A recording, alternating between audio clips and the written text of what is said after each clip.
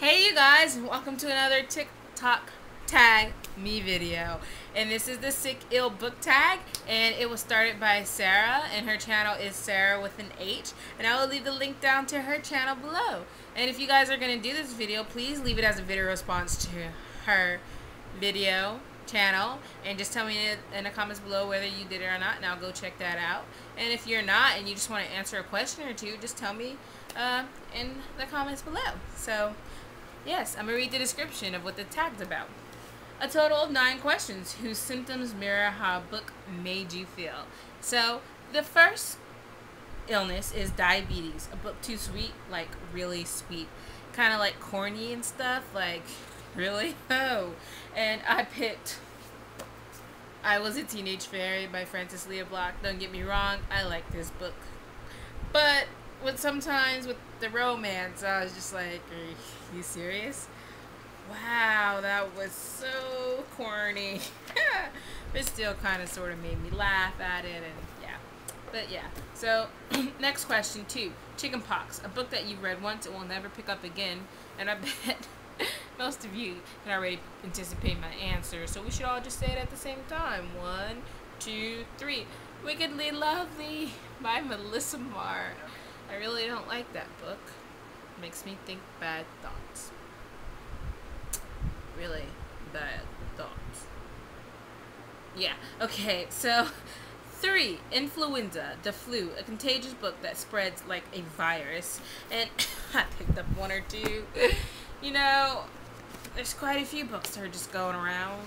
And I picked up Dead into the Dark by Charlene Harris. Everyone seems to be reading the True Blood books these days. So, yeah, I actually read it before it got all popular because my sister had it and the original cover and everything, and I had put the rest on my to-read list or something because I think she had 1 or 2 at that point. I'm not sure, but then a while later it got really popular, and I'm just like, man, this always happens to me. And a TV show comes out, and I'm like, gotta reread those books again. This is the other book that I saw like everywhere. Like my sister had recommended it to me and I didn't get to it yet. And then at one point I just couldn't get away from it. It was just everywhere. Everyone's talking about it. Like it was on news TV stations. Everybody was articles everywhere, and I'm just like and then it wasn't until the movie was coming out with Tom Hanks. Yeah, gotta watch it now. Yeah, Tom Hanks, awesome. And so I finally read the book and I absolutely loved it. So yay, it quickly became one of my favorite books. So I'm so glad I got to that. Okay, number 4, The Cycle, a book you read every month, year, or often. And I went with the Mything series by Robert Asprin. And I always reread his books. They're awesomeness. And this one has 2 in 1. So I'm trying not to reread books as much this year. But I've been kind of itching. I've been trying to itch to reread this book. But I'm like, no, read something else. Read something else. But I think I might give in soon. Maybe. No, I'm strong-willed. You will not win. I love that book. Okay, moving on. 5. Insomnia, a book that kept you up all night. And come on, lots of books done that, but I'm going to go with the recently one that kept me up all night, and it was The Ask and the Answer, Hit Myself with the Book by Patrick Ness.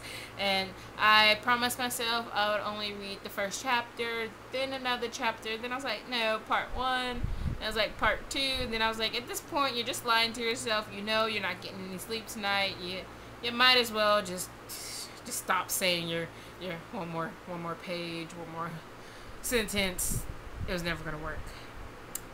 Yes, you lied. Yes, I lied. I lied to myself. I don't know what that voice was for. So yeah, moving on before this gets even more weird. Amnesia, a book that's forgotten, failed to leave a powerful impression in your memory. And it was funny because I actually had to look through my bookshelf to actually remember a book that sort of failed to leave an impression, and it was ID, The Stuff That Happens to Define Us by Peter Mitchell and Kate Scowen. And I was just like, this book, there is nothing to define this book in any way, shape, or form. See, it's the title. I don't remember. It wasn't a very good book. Part of the reason I haven't done a review on it, because I don't remember. I'm probably going to have to sort of kind of reread it again, which just makes me, Moving on. 7. Asthma. A book that took your breath away. And I went with The Fault in Our Stars by John Green. What? Because you were just awesome. Fault in Our Stars. I just loved you, and romance, and your funny comedy, and your sad, heartbreaking storyline. Oh God, love this book. Who didn't love this book? It was awesome. Okay, number 8, Malnutrition, a book that lacked food for thought. And I'm just gonna go with those Wheezy Bag books from Francis Lee Block. Oh God, there's nothing in those books worth anything at any point in time. Just nothing. Just like, seriously, nothing. You read it, it was like, it wasn't even for me. It was just like, never again.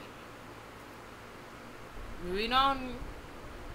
Number 9, Travel Sickness, a book that took you on a journey through time or space or to a specific locale on a map. And I picked The Ultimate Hitchhiker's Guide to the Galaxy by Douglas Adams, and it has all 5 of his books, because this is a binder, or else this would be a really long book. And I absolutely love these books. And then I also picked another one, and it was Ender's Game by Orson Scott Card. Yep, you guys, awesome book. And this one's more funny and hilarious and kind of dry humorish, and this one's more kind of serious. Like, yeah, sometimes I feel like there's not very much plot to these books, but in these ones there's definitely, oh God, I just love them both.